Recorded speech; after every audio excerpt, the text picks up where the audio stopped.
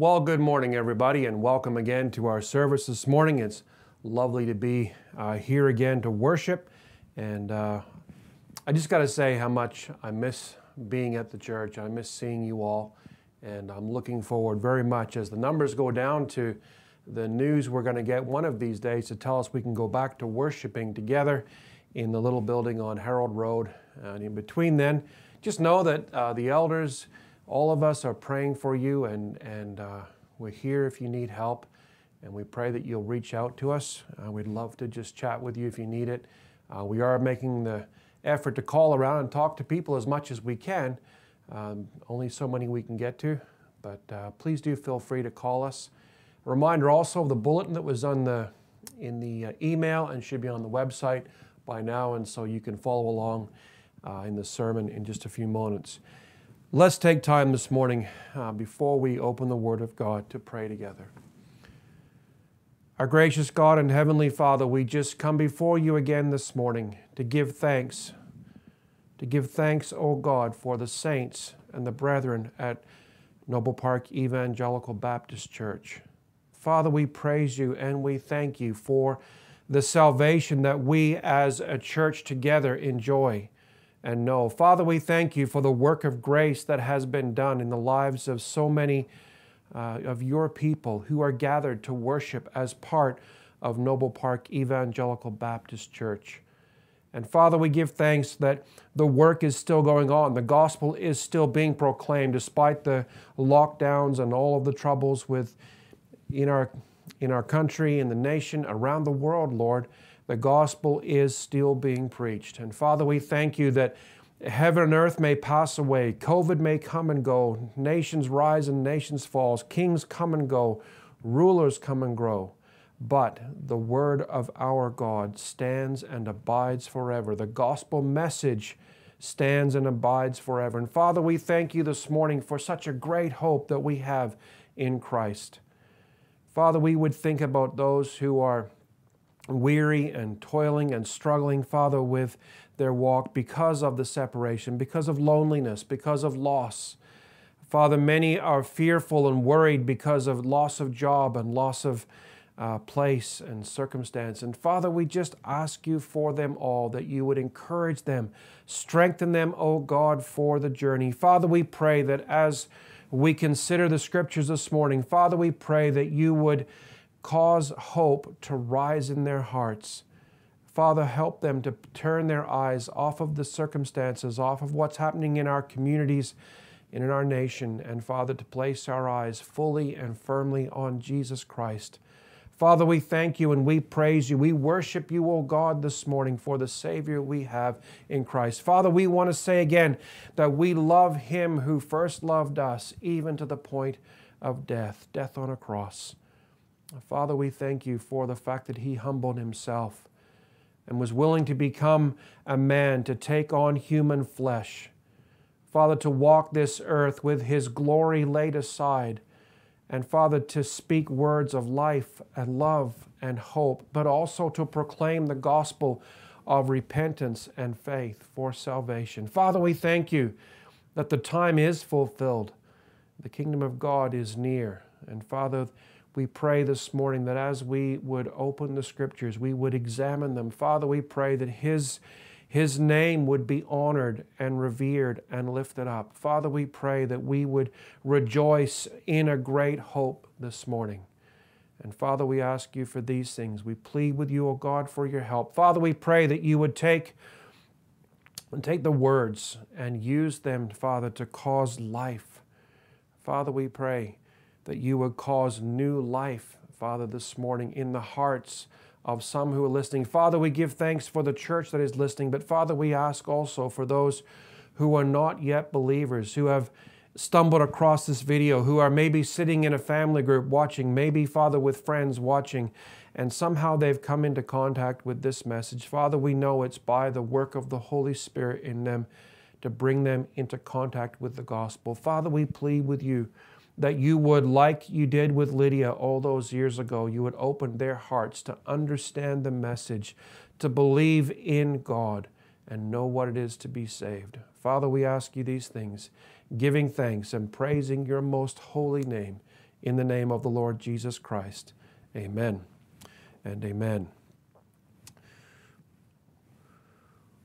Well, take your Bibles again to the book of 1Peter chapter 1, and I know that Sebastian has read the text for us, but this morning I just want to read again verses 3 and 4 of 1Peter chapter 1. And the Word of God says, "Blessed be the God and Father of our Lord Jesus Christ. According to His great mercy, He has caused us to be born again to a living hope through the resurrection of Jesus Christ from the dead, to an inheritance that is imperishable, undefiled, and unfading, kept in heaven for you." Peter is writing his letter to a people just like us. They're living with suffering that's associated with belonging to Christ. They, and perhaps us too, are facing real persecution for our faith. And Peter's letter and message is truly an appropriate one for us living in our day and under our circumstances. We are in a mess in this country and around the world because of many things, including COVID-19. And there are still more tough times coming our way. We as believers in Christ need to be encouraged and prepared to face these coming difficulties. As God's beloved adopted family, we have the greatest hope possible. Despite the difficulties and persecution that's coming our way, our hope is only because of God's work of salvation in us. God began this great work in us. God gave us a living hope. God promised us an inheritance. God is preserving us to the end, and God will finish the work that He began. Praise God for such truth. Well, last week, as we began this message, we said that, first of all, we are to praise God who has chosen us. We have a great hope because God chose us according to His purposes. We were chosen in agreement with the Father's foreknowledge.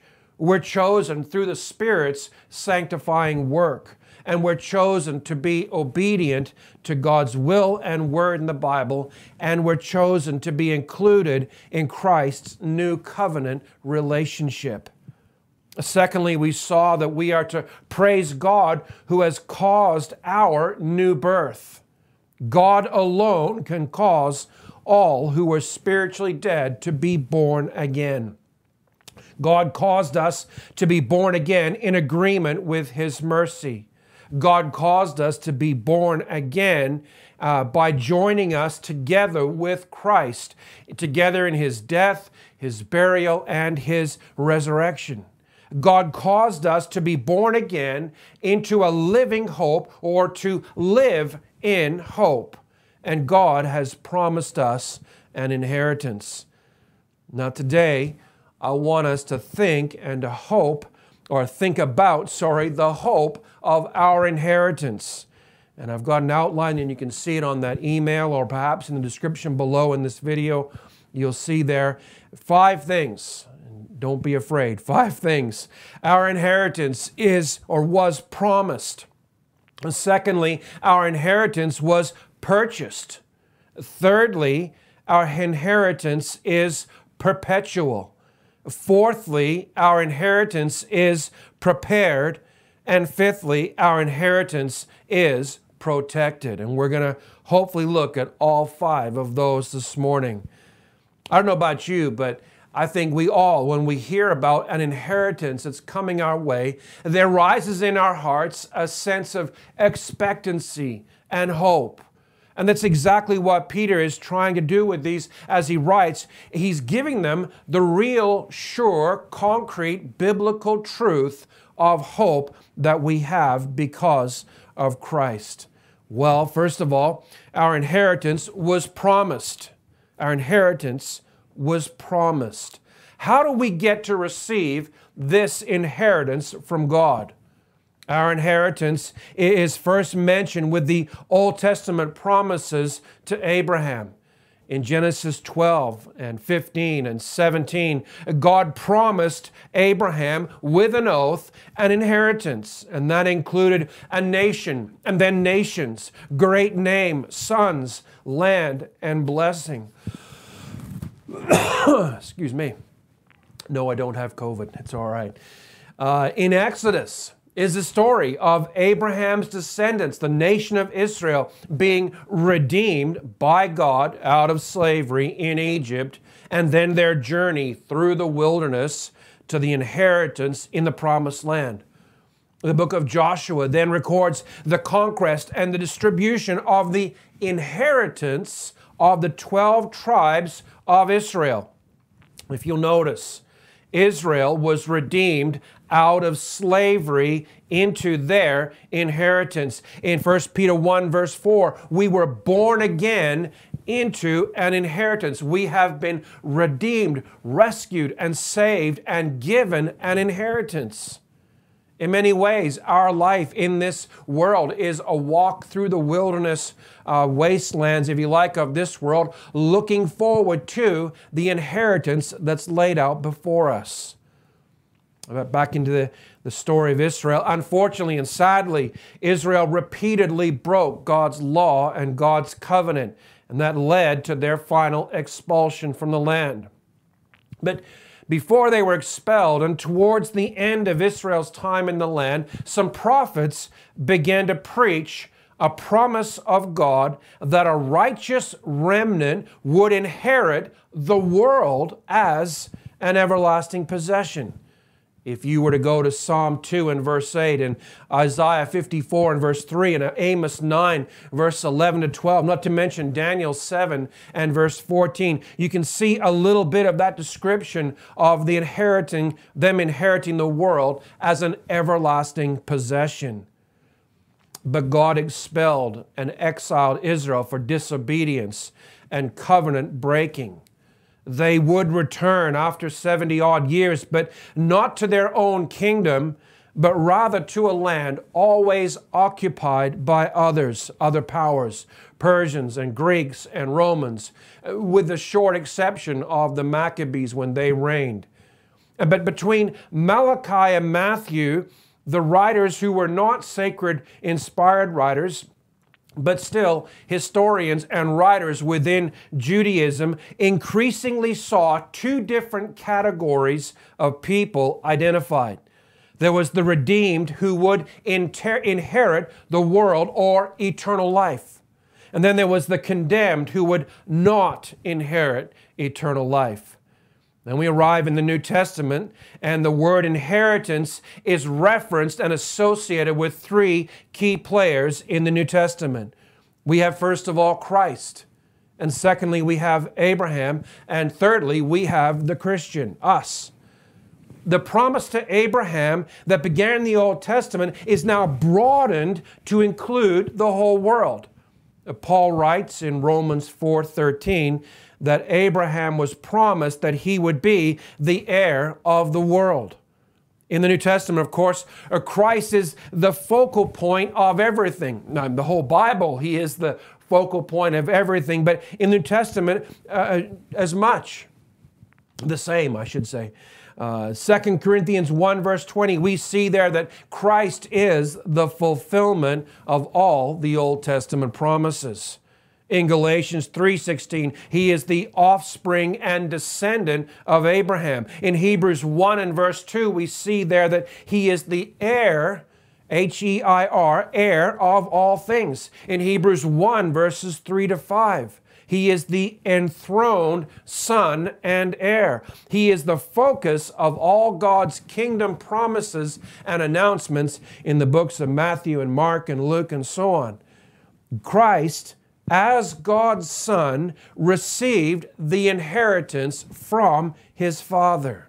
Now, to bring it back to us in 1 Peter chapter 1, we can see there that God has chosen us in 1 Peter 1 verse 1. God has caused us to be born again in 1 Peter 1 and verse 2. God has adopted us into His family, and Peter doesn't discuss that, but Paul does in Romans 8:15 and Galatians 4:5 and Ephesians 1 verse 5. God has adopted us into His family. We who believe in Christ are God's adopted, legitimate sons and daughters. And God has given us an inheritance along with Christ, who is the heir of all things. God has promised an inheritance alongside every other person who believes in God with faith like Abraham had. And my friend Connie, he loves to make that statement, but do you believe? Do you believe what God has promised? Do you, like Abraham, believe? Do we really, truly believe so that it has changed our lives? Real, genuine belief in God, real, genuine trust in God will change our lives as surely as it changed Abraham's and as surely as it changed all those New Testament saints. If we believe in God, trusting Him like Abraham, then we can know for sure that we have an inheritance with Christ. It was promised to Abraham in the Old Testament. It was promised to Christ in the New. And it's promised to us who, like Abraham, believe in God. Praise God for such a great hope we have. The inheritance that we have, our inheritance, was first of all promised. Well, one of the questions that often comes up in the reading of a will and discussing of inheritance is, what is it that we inherited? What is our inheritance? Well, secondly, we can see our inheritance was purchased. Our inheritance was purchased. In Hebrews 1 verse 14, the Bible says, and they, that's angels, are they, which the angels, not all ministering spirits sent out to serve for the sake of those, listen, who are to inherit salvation. We are the inheritors of the salvation which Christ has purchased. In Revelation chapter 5 and verse 9 in the NASB, the Bible says that they sang a new song saying, "Worthy are you to take the book and to break its seals, for you were slain and purchased for God with your blood men from every tribe and tongue and people and nation." Christ shed His blood to pay for my sin and our sin, to set us free from having to pay for it with our own eternal death. Christ purchased the salvation that we are to inherit. Salvation it means to be rescued from an impending doom. What's that? Well, the Bible tells us in 1 Thessalonians 1 and verse 10 that God's wrath is still to come. It's the God's wrath which is to come. In 1 Peter 1 verse 5, you'll notice he says we're being guarded for a salvation ready to be revealed. God's wrath against the wicked is yet to be revealed in the future. Matthew 25, if you read all those verses 31 to 46, it describes that future salvation from God's wrath. And in that passage, you'll see that Christ will be seated on His throne. And Christ will gather all the nations before Him, billions and billions of people. Christ will separate the righteous from the wicked. The wicked will be cursed and cast into the eternal fire. That's God's righteous, just indignation and wrath against the wicked. But the righteous who are gathered to Christ's right hand, His right hand, they'll be saved from God's wrath in hell. Christ will save the righteous from destruction. Christ's death in the past has saved us, and He will save us. Like we said last week, He has saved us, He is saving us, and He will save us. We as believers in Christ have a great and a lasting hope that when we stand before Christ, who is seated as judge and king and executioner, he will save us. The ungodly and unbelieving will be terrified at Christ's coming, but will be overjoyed because in that final moment, he will save us. That final salvation is future-oriented, and that's why faith is involved. We will inherit salvation from God as rightful heirs with Christ. Our inheritance of salvation was purchased by God. Praise God. That's what Peter is saying here. Blessed be God. Praiseworthy be God who has done all these things. And our inheritance is our salvation, which was purchased by Christ. Praise God for such a salvation and such a great hope. Thirdly, then, you'll notice our inheritance is perpetual. And I have to apologize for the alliteration, but I was trying to find a way to make it memorable. And with 5 points, that's important. Our inheritance was promised, it was purchased by Christ, and it was also perpetual. Peter, no doubt, remembered Jesus' words in Matthew 19 and verse 29. He said that those who have left home and family and possessions for his sake will inherit eternal life. Now, Peter's original recipients in Pontus and Galatia and Cappadocia and Bithynia and Asia and so on, they were probably those who had already lost family and houses and lands. They were, in a very real sense, exiles for Christ. And their earthly inheritance in their time was tied to lands and houses and farms and so on. And so Peter, by telling them of their inheritance that they have in Christ, is imparting to them a great hope. Peter gives them great encouragement when he says they have an inheritance with God, and their inheritance from Jesus' words is eternal life. It is perpetual life.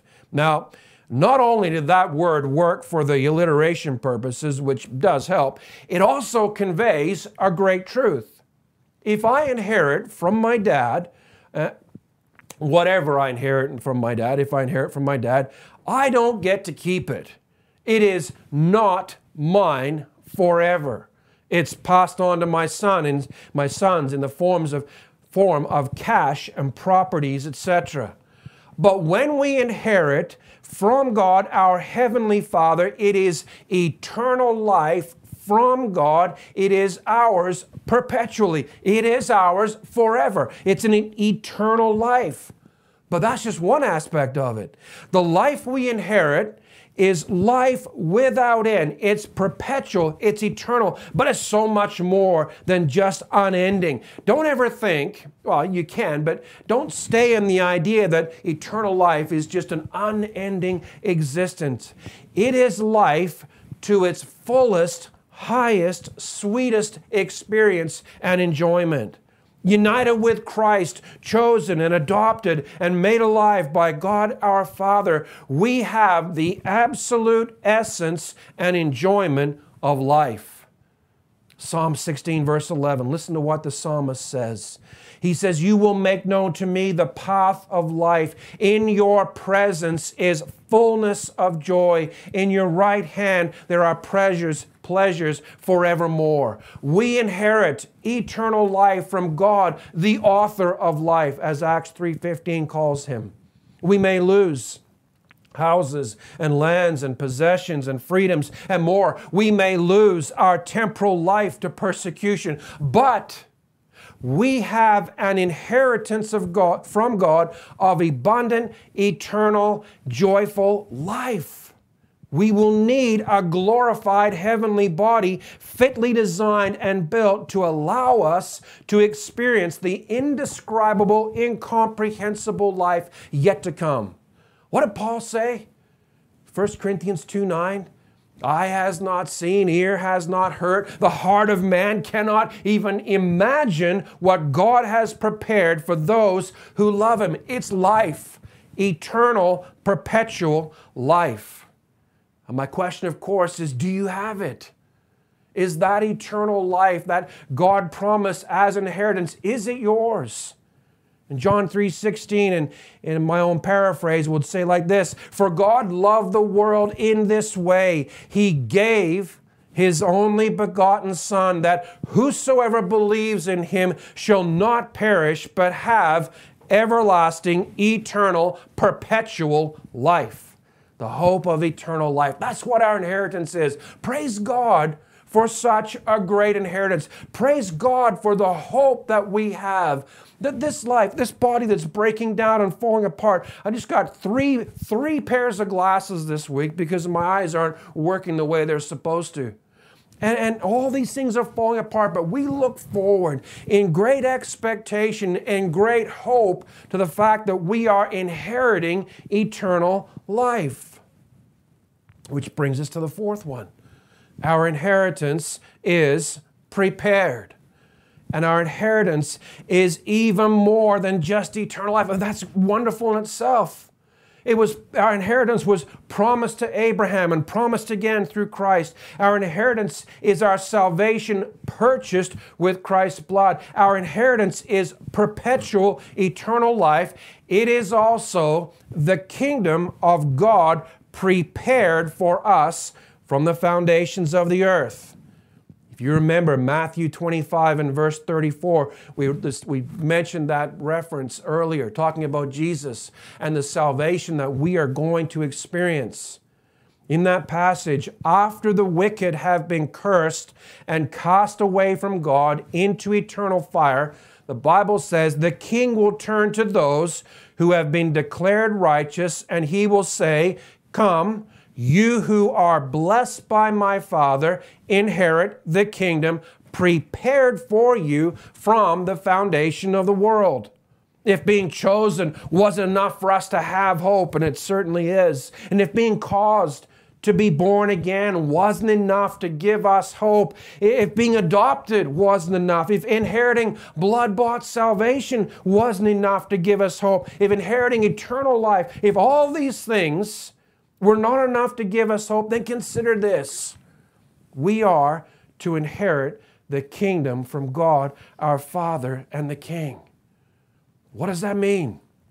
It means we have an accepted place in the kingdom of God. If you go to Revelation chapter 1, the end of verse 5 and verse 6, it says this: "To him who loves us and has freed us from our sins by his blood, and has made us a kingdom, priests to his God and Father, to him be glory and dominion forever and ever." And of course, he's speaking about Christ. The wonderful truth here is this inheritance of a kingdom is not an afterthought. God always had it in mind to make and include us in His kingdom.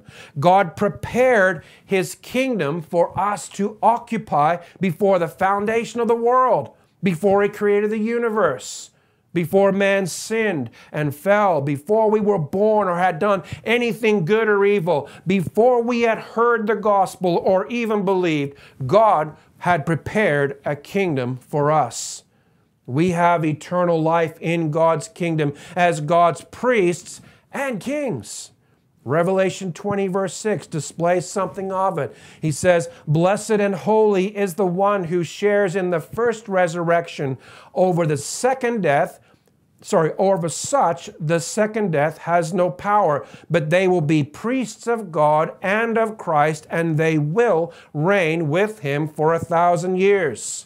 If you notice the verb tenses there in Revelation 1 verse 6, He has made us a kingdom. That's past tense. In Revelation 20 verse 6, we will reign with Him. It's in the future tense. Now, some of us see that as already happening. That's great. That's okay. No problem. Whichever way you see it, God bless you. Don't miss the main point.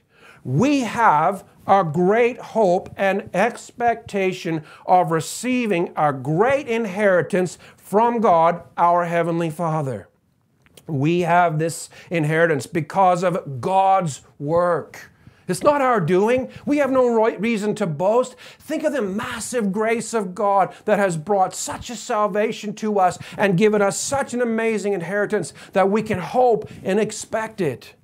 God chose us from before the foundation of the world. God prepared a kingdom for us from before the foundation of the world. Christ suffered on a cross to purchase our salvation. Christ suffered and rose again to give us eternal life. God has caused us to be born again, to live in hope. God has adopted us and given us an inheritance. And that inheritance is salvation from God's wrath. That inheritance is eternal life in God's presence. That inheritance is a place in a kingdom to reign with Christ. And we can see right away that God is our inheritance. Christ is our inheritance, because everything we have as an inheritance is all wrapped up in Him. So our inheritance was promised. It was purchased. It was, what was the next P? I've actually lost my thought. It was prepared, and now it's protected. I probably should have picked a different letter than P, because I'm going to stumble over the P. Fifth point here, our inheritance is protected. And we'll look at this very briefly.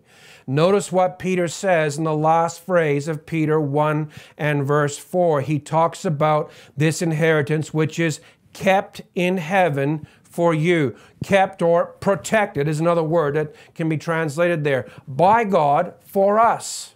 Everything in our world that we can experience within our view and experience is in a state of constant decline. The older I get, the more I'm declining, as I mentioned with my eyes. But notice the general state of our inheritance that is kept by God. He says in verse 4 there that it's imperishable. It means it cannot be touched or influenced by death and decay. Everything around us, including us, from the moment of birth or beginning, is already in the process of dying. It has entered the process of death. Everything in our world, in context, is subject to death and decay, except, of course, the Lord Jesus Christ, because He had no sin, and therefore death had no hold on Him. That's why He could rise again from the grave on the third day. Our inheritance is, secondly, undefiled, and that means it can't be touched by sin or evil. Everything around us is touched by sin and evil. All of creation groans under the influence of sin and death.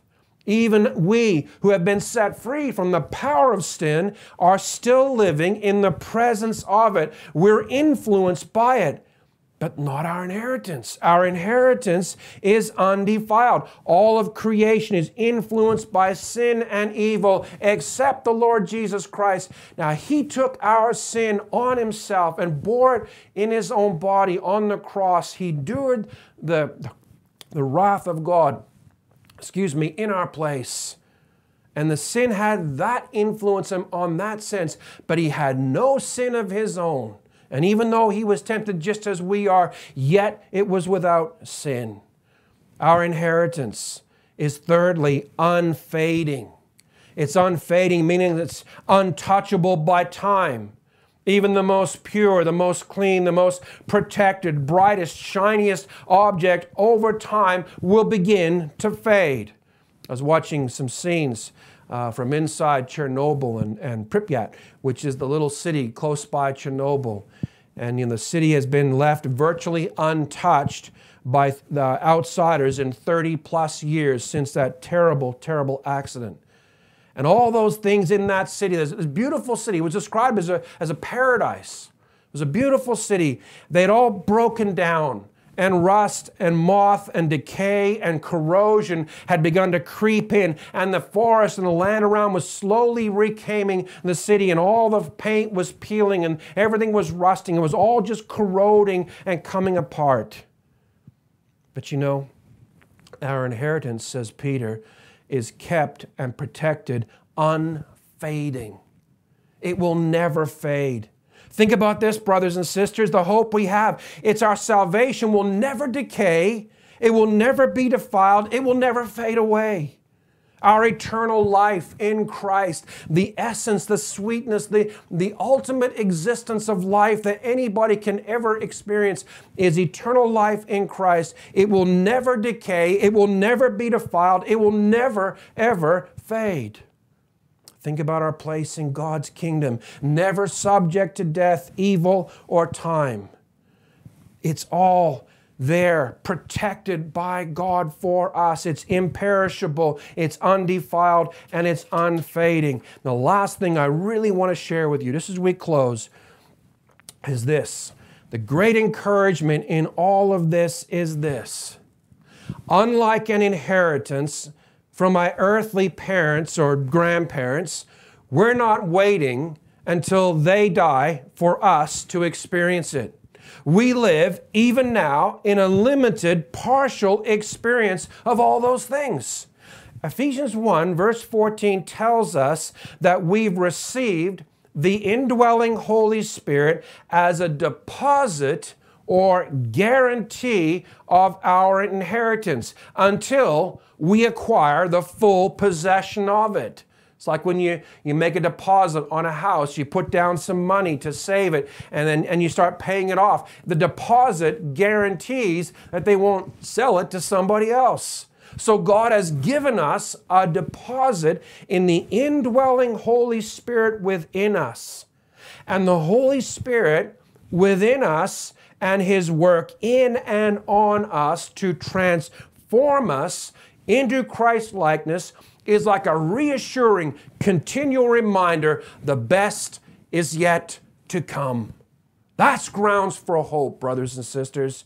Having the Spirit within is a constant source of hope to keep going in this life, no matter what the difficulties, no matter what the sufferings, no matter what persecution may come and what it may bring. Having the Spirit within us, testifying to our hearts that we belong to God. There is inheritance coming our way. We keep going. Romans 5, verse 5, Paul writes and says that hope does not put us to shame because God's love has been poured into our hearts through the Holy Spirit who has been given to us. Romans 15:13, same book, same author.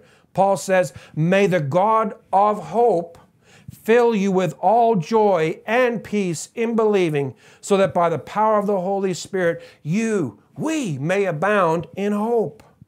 The Holy Spirit is a living, powerful, influencing reason for hope. One day, brothers and sisters, faith will give way to sight. We will see Christ, but we have salvation right now, already from the wrath of God. And one day we will see and experience the full exercise of it when we are there in that day, separated to Christ, on His right hand, as His sheep, delivered from the wrath of God by eternal fire. In other words, we have salvation right now.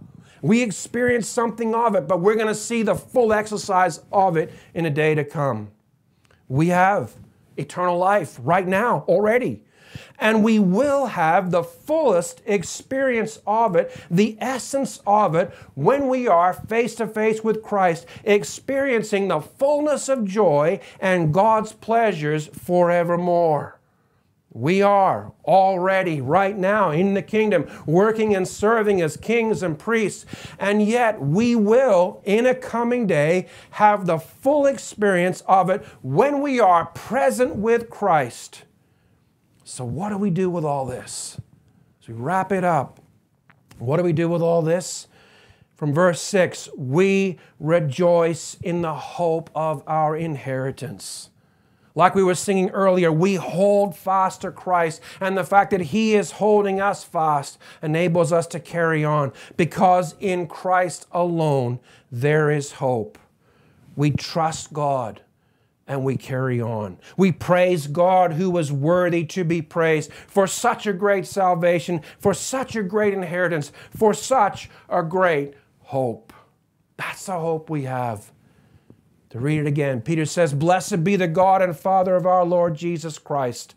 According to His great mercy, He has caused us to be born again to a living hope through the resurrection of Jesus Christ from the dead into an inheritance that is imperishable, undefiled, and unfading, kept in heaven for you, who by God's power are being guarded through faith for a salvation ready to be revealed in the last time. And in this we greatly rejoice, though now for a little while, if necessary, we've been grieved by various trials, so that the tested genuineness of our faith, more precious than gold that perishes, though it is tested by fire, may be found to result in praise and glory and honor at the revelation of Jesus Christ.